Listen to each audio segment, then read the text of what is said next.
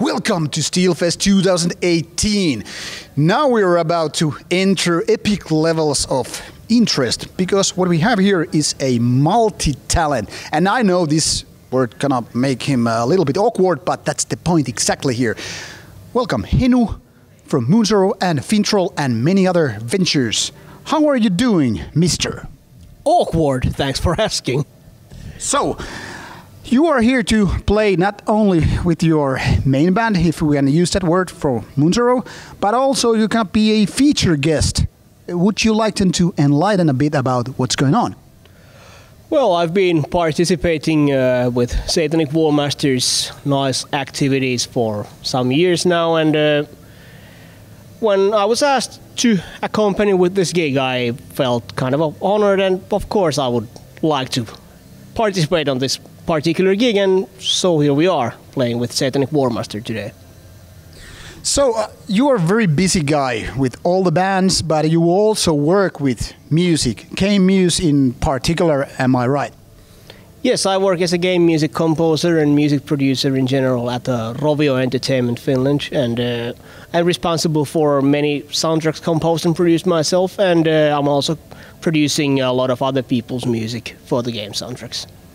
So how all these music composing, editing, producing and, helping other bands select sounds, because you're known as kind of a looming shadow giving tips and hints to other bands. How do you manage to have schedule for all this?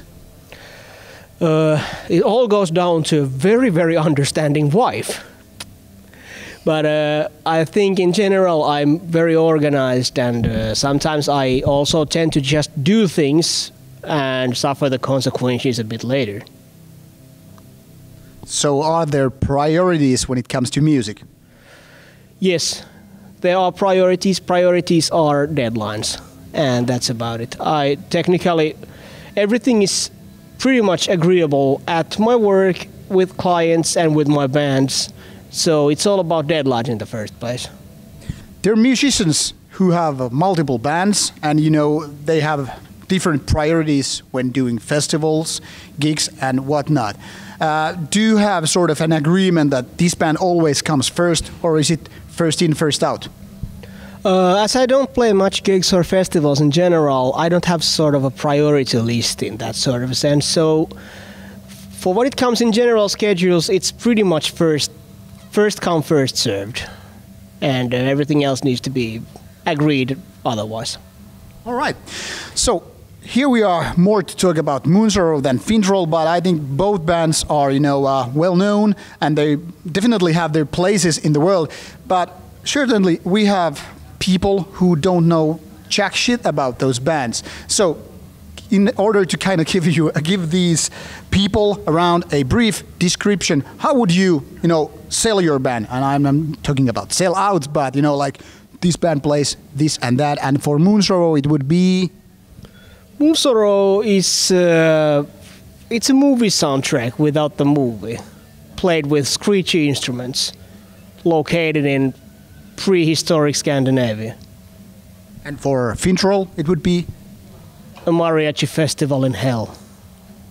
So, we have a strong Thrall theme here today for having Mortis as the headliner of today.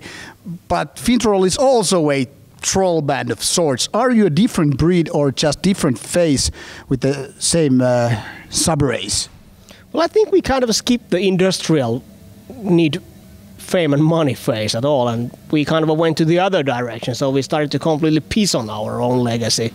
So in that sort of a sense, we're a different breed of trolls in that sense. We don't really give a shit. But both bands have more or less interest in fantasy, folklore, history, and whatever. And you also mentioned that some of you guys, you being in particular interesting in fantasy games such as World of Warcraft and whatnot. How do these cope with each other? Does playing fantasy games support your creativity when creating music, or are they just two different worlds with nothing to do with each other? They are absolutely from the same world and planet, all of them, and pretty much everything I do tends to circle within a certain certain bubble where I come from and where I draw inspiration from, and it's all tied together between fantasy, real history, and everything in between. But I find the real world boring and oppressive and kind of hard enough, so I like to... That was my daughter from this life. These are sometimes the moments that can totally surprise, like flat-footed. How do we react? We react a bit embarrassingly, most of all rather awkwardly smiling and trying to get with a witty comment quickly before the moment goes away. So this serves very well a bridge to our youth. When we were young, we didn't have kids, and things were very different. Talking about 90s, all the black metal and all the Viking fantasy folk metal and all that stuff. But things have changed with parenthood and becoming an adult working citizen. How has it changed your life when it comes to having a band, or even more than one band? Well, I think it's more about priorities. The biggest hit that the bands take usually is the fact that the albums are coming way there are way bigger gaps between albums than there used to be in the early 2000s, let's say, because it's just it's pretty much only because of the time is so short. With having all the mundane, boring things like going to the food shop, moving the lawn, and taking the kids to the whatever kindergarten spring festival, it just takes time, and you just need to do a lot of boring adult stuff. So you can't concentrate 100% to the bands, and I think it should be completely acceptable. I think if you are really just breathing for your bands when you're close to 40 years old, you're doing something wrong. But that's just my opinion. I totally agree, and there was this talk about how kind of a certain level of mysticism has kind of vanished when we know more and more about people in the background. I mean, talking about 90s, when all these guys behind their bands, they were just, faces with corpse paint on and having these awkward or weird artist names. And nowadays, you can just go to a festival. Hi there, Peter. Hi there, Eric. Hi there, whoever you are. And there is not that level of mysticism. But has this affected your, say, creativity and band life at all? I think it's a bit too edged word in a way that I like to represent somehow in the internet, and most likely on Twitter. My Facebook stuff and all that. So those are the two only social media platforms I use. And my Facebook is only strictly for people I know, and it's my personal Facebook. And I'm more involved in band activities on the Twitter side. But it's more of a hybrid mishmash between me as a composer and music producer and me as a band member. So whoever wants to follow me on Twitter, it's pick your poison. I'm going to write on both sides and aspects of music. And otherwise, I tend to keep my personal things rather private. But of course, I would like sometimes to give some sort of a glimpse to my life for people who are interested. For example, I might tell that, okay, this is rather funny. Today I was first doing some stuff with my kids, and then I went straight to mixing a black metal album at home. So it's kind of I tend to draw some jokes about controversy, like this Jekyll and Hyde kind of a thing. But otherwise, I tend to keep it rather private, especially for the more deeper we go, the more private I want to be on those matters. I can say some mundane things and just general, just scratching the surface kind of a thing. Yes, I have kids. Many people have kids, so it's not a surprise. Many Africans have kids, so it's not like I'm having a prize on that, having kids. Your cousin once, a few years ago, had this kind of a thing going on. I think it was related to Moonsorrow back then, but I'm not totally sure. But anyway, he was having this kind of a problem that private life and kind of a band life were getting kind of a mixed too much, and he had to basically create a new Facebook profile in order to, separate this band life and persona from the kind of a followership. And I don't know how it went. Actually, I think it went well, but is this the kind of a thing that is too easy to suddenly happen and then you figure out, oh crap, there are stalkers and too enthusiastic fans and people all over?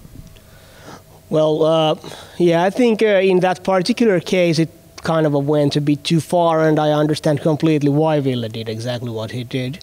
In my case, I'm not very like a strong Facebook user in a way that I tend to keep it like I do have friends there which I have had to accept all those friend requests which are more close to work and kind of a networking sort of things. But for what it comes to people, I have no clue who they are, but they are just having a long hair and they come from Chile or something. I'll just basically do not accept, because I want to keep my profile private in a way that there should be nothing. If I want to share something to people I care or I'm acquainted with, I only want to share them with those people and not some random people I've not ever met. So I've never accepted people I don't yet know for Facebook, for example. And as I don't use any other platforms, well, of course, Twitter, but there you cannot. You can't really choose who's following you. And World of Warcraft? I'm not really sure how that relates to that shit, but... I mean, for example, if there is like enthusiastic fan which is now a little bit messy and offended, like, oh my god, I cannot send this guy, this friend request because he basically said that it's not okay, but can I, befriend him on World of Warcraft? I'm raiding 2 and I have legendary and epic set. It's really easy. Do I raid with you? Yes or no? If yes, do I raid with you regularly? Do we actually speak on Discord? Answer all to these questions and you probably can add me to your friend. Just like I could add you. So it's not like rocket science. People add each other if they know each other, at least somehow. So, the final question, or semi-final question, as he always is with Rauta, is that what is rocket science, except for rocket science? Now that was a trick question, so what are your expectations for the rest of the Steelfest and the coming year when it comes to gigs and festivals? Well, to be completely honest, my biggest expectation for me to the Steelfest is to stay sober enough, which is really hard in this sort of environment. Not that I'm having any problems with alcohol, but it's too easy in this sort of an atmosphere where the sun is shining and friends are everywhere. It's too easy to just sit and drink beer and just skip all the bands, and you probably know what I'm talking about. I do, most definitely do. Word to the wise, the last words. Play World of Warcraft. It's good. And this is an excellent excuse for us to stop talking. World of Warcraft, probably the best game I've ever played, and all the good guys know that shit. And like Henu said, well, come to Finland and you're gonna be drunk, or then you're doing something very, very wrong. Rauta out.